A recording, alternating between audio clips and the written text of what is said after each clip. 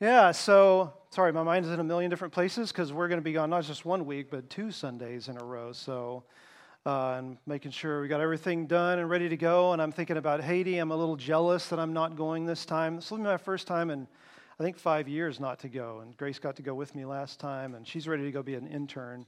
But I wore my Haiti colors in honor of that. But as Rose read, we're all sent, right?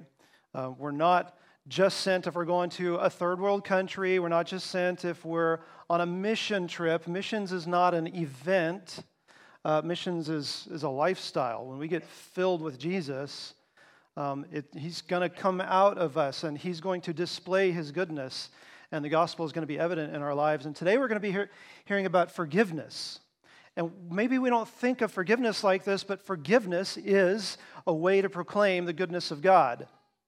And we'll see this in this parable, how forgiveness is a form of missions. It's a form of saying that there's a God who is really, really good to you, and He's got great things for you.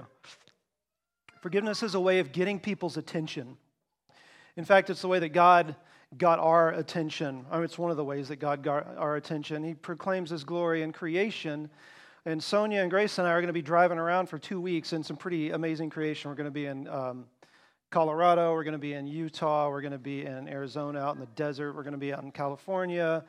And so God proclaims His glory that way. And as we're on vacation this summer, if you go on vacation, don't miss that, because God's speaking to you through that. But He proclaims His glory in lots of other ways, and forgiveness is one of them. So by way of review, just kind of a test here. For those of you who were here, and it was really slim pickings last week, it's kind of slim pickings today too, but what was the treasure that Jesus was pointing us to last week? God's Word. So I heard some God's Word over here. God's Word, old and new. God's Word, old and new treasures. The scribe, who was a teacher of the law, filled with the Old Testament, knew it inside and out, who also became trained in the kingdom of heaven, the new stuff that Jesus was talking about. Jesus said that person is like a person who's full of treasure, old and new, and they're able to bring these treasures out at the right time and show them to people and go, look at this treasure.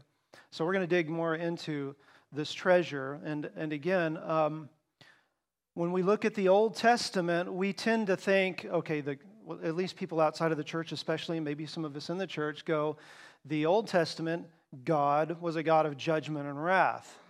But no, He was actually a God of amazing grace and forgiveness, just like we just sang about. And so the God who is speaking to us today in God's Word in the New Testament is the same God.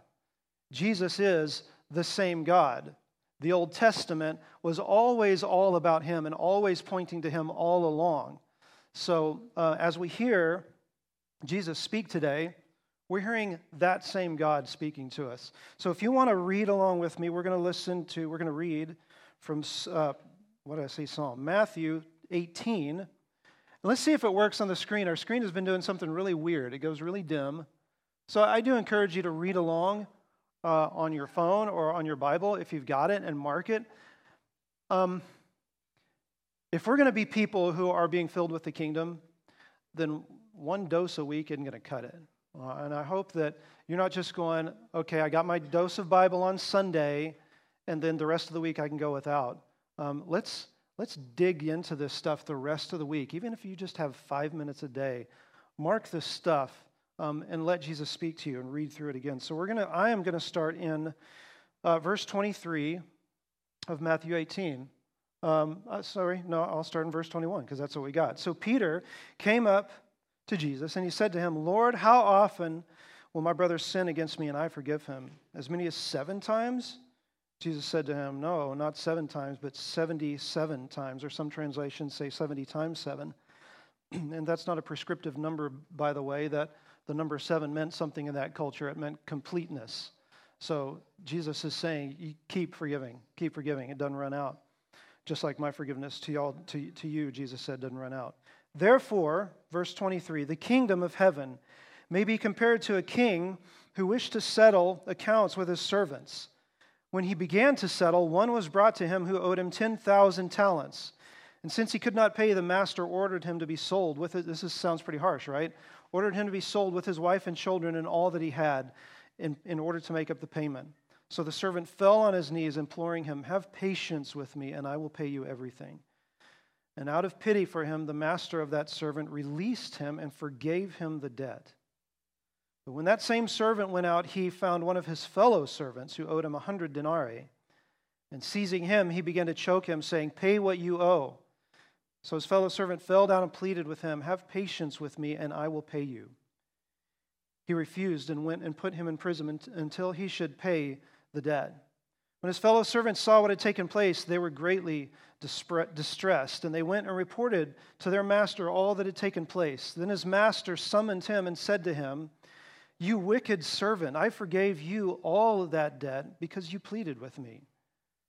And should not you have had mercy on your fellow servant as I had mercy on you?" And in anger, his master delivered him to the jailers until he should pay all of his debt. "So also will my heavenly Father," Jesus says, "will do to every one of you if you do not forgive your brother from your heart." Anybody challenged by that? That's a challenge. So there's a very obvious, I think, surface meaning to what Jesus is saying here. And just because it's surface, that doesn't mean it's shallow and surface. It's something we need to hear. I'm not going to dwell on it too much, but maybe there's someone in here that immediate meaning of this parable is what you need to go away with today. Maybe that's what God is going to speak to you about, and he's going to say, "Look, God forgave you, and so go and forgive others." And that's what you need to leave with. And that's what God is speaking to you about right now. And if that's what God is speaking to you about, then listen. Because even when God challenges us with something that sounds difficult and challenging, it's good. It's good stuff. But that's not what I'm going to dwell on today. I want to dwell on kind of two just below the surface kinds of things going on here. Because there is so much depth to Jesus' words. And the first thing that I want to dwell on is and focus on is the fact that forgiveness is costly. Forgiveness is costly. We tend to think as Christians, and let me back up here. We have taken Christianity and wrapped it up in American culture. And American culture says life should be easy for you. And you should have everything you want, everything you need with minimal effort. You shouldn't have to invest much into stuff. The goal, the dream is to find the thing that I don't have to invest in much and I get a whole lot back on it. And that's the way we think as Americans. And so we take forgiveness, we take what Jesus gives us, and we go, "Thank you, Jesus, I'll take that. And now I get to have heaven and I get all this stuff here too. Thank you." And we go, "Forgiveness is free, amazing grace. That's so awesome. Thank you, God, for free forgiveness," right? But it's not free. Forgiveness is costly. Forgiveness is free for the recipient, but it's not free for the giver of forgiveness. That's kind of one of the definitions of forgiveness. That forgiveness means there has been a brokenness that has happened in a relationship. And in this case, Jesus is using a financial metaphor, and we can use that too. But there's been some kind of brokenness that needs to be repaid. Forgiveness means the one to whom that brokenness was given, the one who incurred the brokenness doesn't have to pay for it. The other person pays for it. When we look at the amount of money that Jesus is talking about in these parables, let's put them into modern day terms. In modern day terms, the first servant, anybody want to take a crack at how much money he was forgiven, put it in American dollars today? What? $1 million? 100? Y'all are both real far. $6 billion. Translates to roughly $6 billion. I can't remember what it says, 10,000 talents, I think. That translates to, in today's dollars, about $6 billion. So that's a chunk of change, right? I don't have $6 billion laying around. The amount of money that the first servant forgave the second servant was, on the other hand, equivalent to about $12,000. Now, is that a small amount? I was hoping somebody would say yes, and I'd come ask you, could I have $12,000? Because that would be that's a chunk of change to me. I could put that to work. There's some things in my house that need doing. So it's not a small chunk of change, $12,000. But if we look at this parable from the perspective of the king who gave forgiveness to the first servant, and not from the perspective of the servant, we look at it from the perspective of the king. This king was out a whole lot of money. When that king forgave that debt, that was costly to him. He was going, okay, I'm never going to see that $6 billion again. It's gone, and I'm going to forgive you that debt. That was a gift, and it was bless you, Aaron. That was a costly gift. Forgiveness is very, very costly. We can't look at the cross and say that forgiveness was cheap or free, because forgiveness cost Jesus everything.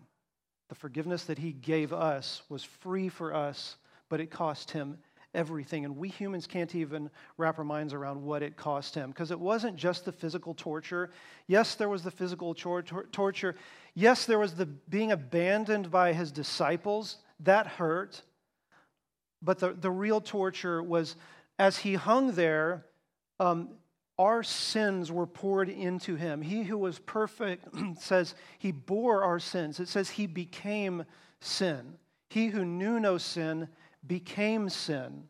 Can you imagine all of this? Think of the stuff that you've done, which I'm sure you can look back in your life and go, and maybe you don't have to look back very far and go, oh man, that was ugly what I did. But it's not just your sin, but it's the sins of the whole world for all of history. All of that, Jesus became that. Now, if you're Jesus and you're perfectly good and you're holy, and instead of being holy now, you have become the sins of the whole world for all of history, that's torture. And then as a result of that, the real torture was when Jesus said, my God, why have you forsaken me? His Father abandoned him because sin has to go away from God, right? That's the torture that Jesus went through to give us forgiveness. There are some people out there who have, we all know, problems with Christianity. And for some of those people, one of the problems that they have with Christianity is Jesus on the cross. They'll say, why can't God just forgive us? Why can't God just say, you know what, never mind, it's okay, I forgive you? They'll say, why does there have to be this torture? Why does there have to be this sacrifice and blood? And it just seems so barbaric for God to have to do that in order to give us something good like forgiveness. And that just doesn't make sense to me, and I can't swallow that. That is one of the arguments that some people have against Christianity. But we all know deep down that the way that forgiveness works is that there is a cost that has to be paid. We all know this. So if you loan somebody your car and they go out and they're driving around in your car and they're texting and they get in a wreck, and let's say they're okay, but your car is banged up pretty badly, the car now has to be paid for, right? The car has to be repaired or replaced, and somebody has to pay for that. If you are going to forgive them, then you eat that cost, right? But there is a cost. And that's true not just when there's a monetary thing. There's an emotional cost, if there's an emotional breakdown. But we know that this is how forgiveness works, that there's a cost that must be paid. We're all born knowing that we humans are messed up, that the human race has got issues, and that we look at war, we look at the news, we know that humans, we've done something and we've got the scales tipped against us, and we're the ones who did the tipping. And we all know this, whether you're religious or not. Now, there are some people, like the servant, like the first servant, who shut that out, and there's no humility in them, and they just go, I'm just glad I've got what I've got. I'm just going to take whatever I can get out of life, and I don't owe anybody anything. But there are other people who are awake to this fact that the scales are tipped against us. And they go, okay, the human race is messed up, and something needs to be done to tip the scales the other direction. We humans want to get better. We want to improve as a race. And whatever belief system you are, you believe that on some level. The scales are tipped against us, and something needs to be done to tip them the other direction. But for people who look at Christianity and say, I don't like that there's this sacrifice. Why can't God just forgive? This is what we need to hear about Christianity. Christianity is unique and alone among all the world's beliefs in its approach to this tipping of the scales. Because if you're a non-religious person, you're a secularist, you don't believe in a God, then you might feel like, okay, the scales are tipped against me, and in order to tip them the other way, I just need to be good to people. I need to be kind. I need to practice random act of kindness. I need to repay the universe, or I need to repay humanity, or I need to be good to the planet. And then when I die, I want to leave behind more good than bad. And then maybe I've kind of tipped the scales, at least done my part to tip the scales back in my favor. If you're a Buddhist, y'all just saw a lot of Buddhists in Asia. Buddhists don't really believe in a God, but they do believe in this sort of cosmic oneness that we need to lose ourselves into and become part of this cosmic oneness. And in order to do that, you need to rid yourself of your sense of self. And that's up to you to do that. And you do that by chanting the right mantras and doing the right meditations and performing the right rituals. And then maybe you'll tip the scales in your favor. You'll get reincarnated the right way. Hindus also believe in reincarnation. And if you're good enough, and if you sacrifice to the right God, and by the way, there are millions, and you may not find the right one in this life, so maybe the next life, you'll find the right God that you need to be sacrificing to. And if you do enough sacrifices and do the right rituals and prayers, then maybe you can tip the scales and pay the cost. If you're a Muslim, then it's up to you to adhere to the 5 pillars of Islam. And if you do that enough, then maybe Allah will grant you salvation and you'll have tipped the scales in your favor. Christianity is unique, though, and alone among all the world's beliefs in the way that it approaches this.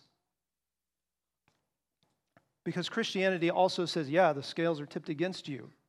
And the weight on this side that's tipping it against you is infinite. It's an infinitely large weight, because when we sinned against God, when we rebelled against Him, when we turned against a perfectly good God, an infinitely good God, and that's an infinite violation. It's not degrees of perfection that God's looking for, it's perfection. There's no such thing as degrees of it. So either you're perfect, in which case you're God, or you're not perfect, in which case you're us. And the difference between those is infinite. So Christianity says, yes, you're right, the scales are tipped against you and something needs to be done, but you can't do it. No matter how many good works you do. You can pray the right prayers and go to worship every Sunday and read your Bible, and you can adopt 50 orphans, and you can memorize the Bible, and you can save 20 people a day through witnessing to them, and then you can jump in front of a bullet to save somebody else's life and go out that way, but that hasn't put enough weight on the other side of the scale. Christianity is unique in that it says you can't do anything, but God has done it for you.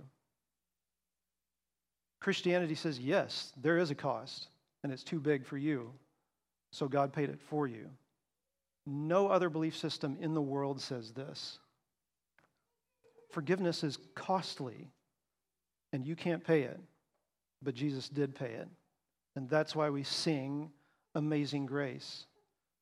So when Jesus says, I want you to go out and forgive people, He's not going, I know it should be easy.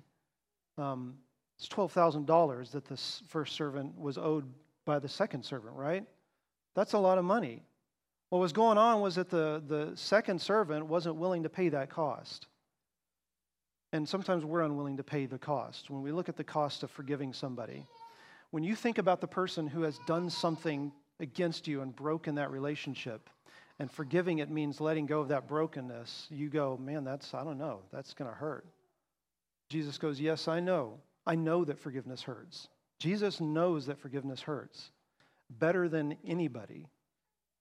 So Jesus isn't going, just go out there forgive. It's going to be easy. Okay? Forgiveness is costly, and Jesus knows this. The second point that I want to look at is this, and this is so important. How many of you read this parable and you're tempted to read it like, okay, Jesus is saying, if I want to be forgiven, then I need to go and forgive. If I go and forgive people, then Jesus will forgive me. Anybody feel like that's what it's saying? Because it looks like that. This is why it's important to read all of Scripture and to understand the big picture. Because what we see very clearly in Scripture is what I was just saying, is the scales are tipped against us, and we can't do anything to tip them the other way. And so if Jesus was saying you need to forgive other people and then you'll be forgiven, that's Jesus saying, okay, if you forgive enough, you can put enough on the other side of that scale and then I'll forgive you. And that's not what he's saying. So the deal with this parable is that it's, and hear these words, it's descriptive, it's not prescriptive, okay? Jesus isn't going, okay, if you want forgiveness, here's the prescription. The prescription is go out and forgive and then you'll get forgiven. That's not how it works, and that's not what Jesus is saying. This is descriptive. Jesus is saying, this is what the kingdom of God is like. The kingdom of God is like this. And the deal with the first servant is that it was actually revealed that he wasn't actually a citizen of this kingdom. That's why he wouldn't forgive. The problem with the first servant is that he received the money, but he didn't receive the forgiveness. Forgiveness was offered to him, but he didn't receive forgiveness. He just received the money. He just received the $6 billion and went out and blew $6 billion on his own and then came back to the master and says, I can't repay you. Sorry, I used up $6 billion. And the master goes, okay, don't worry about it. It's forgiven. He just went, man, I'm glad I'm off the hook. Get on with my life. Okay, hey, I need my $12,000 servant. I did the math here, by the way. $12,000 is 1/500,000th of $6 billion. So this would be like me having $500,000 in the bank, and you owe me $1, and you can't pay it, and I'd choke you and strangle you and throw you in jail and make you pay that $1 back. But this servant couldn't go, you know what? You owe me $1, and that's okay, because I've got 499,999 of them in the bank, so I'm all right. He didn't receive the forgiveness. He was not altered by that exchange. He didn't go, this guy just gave me $6 billion. And the master threw him in the jail and his family until the debt could be repaid. Did you catch that? He's going to be in there the rest of his life. His kids are going to be in jail all of their lives. Their kids are going to be in jail all of their lives. This was going to turn into a generational thing if he did not, if the king hadn't forgiven that debt. Generations of this guy's family were going to be just locked up forever. And the servant didn't go, man, this guy gave me $6 billion, and now my family for generations isn't going to be enslaved to him. And I don't deserve that. That's what was wrong with this servant. He wasn't humbled by this exchange. If he had been, then he would have gone to this other servant and said, hey, can you pay me back? And the servant would have gone, I'm really sorry, I can't. And he would have gone, you know what, it's okay. I've just been given $6 billion, so I can afford to give you $12,000. It's okay. Don't worry about it. The servant was just thinking about himself. He was just going, I got $6 billion, maybe I can get a little more, because I got a lot of plans, lots of things I want to do. Forgiveness is what happens when we're humbled by what Jesus gave us. And we go, I did not deserve what Jesus gave me, so how can I not give you forgiveness? There's another thing going on here. The infraction between us and God is infinite, which means that the infractions between us and fellow humans is like this big. Because when you forgive somebody else, you're not forgiving somebody that you're better than. You're not better than the person you're forgiving. Or you're not better, let me put it this way, you're not better than the person from whom you are withholding forgiveness. You're no better than them. You've been forgiven a $6 billion debt. And so forgiveness may feel costly. So let's make this personal. Because James challenges us with this. James says, don't read the word and just look at it and then not do it. James tells us that if you do that, you're fooling yourself. He says, don't be merely hearers of the word and deceive yourselves. He says, do what it says. Again, not prescriptive, not do what it says because if you do what it says, then you'll be forgiven. Do what it says because you've been forgiven. Do what it says because you've been humbled by God, because God is pouring into you and giving you a new heart and a new spirit. And He's giving you goodness that you don't deserve. So, as you hear this parable, Who is in your life that you're withholding forgiveness from? And in what way are you extracting payment from them? Maybe it's the way you treat them. Maybe it's the way you ignore them. Maybe you're cold to them. Maybe you've just written them off and you have no hope for them. Now, let me be clear about something. Forgiveness doesn't mean no consequences all the time. It does mean no eternal consequences for us, right? But if that person that you loaned your car to, crashed it because they were texting, you're going to think again before you loan them your next car, right? But that you can still cancel their debt and go, well, I'm probably not going to loan you my car for a while until I see that that's not going to happen again.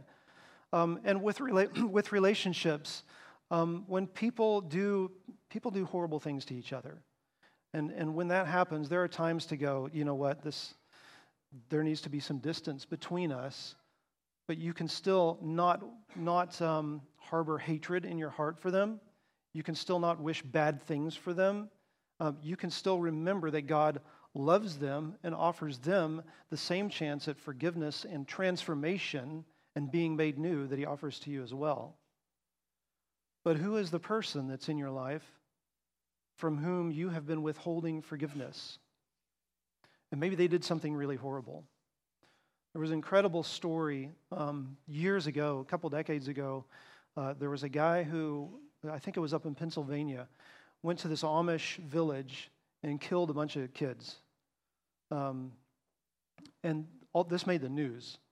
Because what this Amish village did was they didn't go, okay, let's get this guy executed. They actually offered him forgiveness. As a community, they came to him and said, we forgive you. The rest of the world looks at that and goes, that's crazy. Why would you do that? That doesn't make sense. The same rest of the world that would look at Jesus hanging on the cross and say, that doesn't make sense. Why can't God just forgive? They would also go, well, wait a minute, these people are forgiving this brutal thing. That doesn't make sense. That's right, it doesn't make sense. And that's what speaks about God. That God would say, I forgive you what you've done at the cost of my son's life. That's how we should not make sense. That's a good way to not make sense to the rest of the world. The world should look at us, the way that we live and the way that we forgive others and go, that doesn't make any sense to me. Why would you do that? Because when you do that, that challenges me. I would not be able to do that. That's how the world should be looking at us. Because then when they see God, when they go, that's because Jesus is in them. They've got $6 billion in the bank. Then they go, now it starts to make sense. Jesus never said that life was going to be easy or that following him was going to be easy. When we think about forgiveness, it challenges us. And again, Jesus knows the cost. Jesus also said, though, that the way that leads to life is narrow and it's difficult.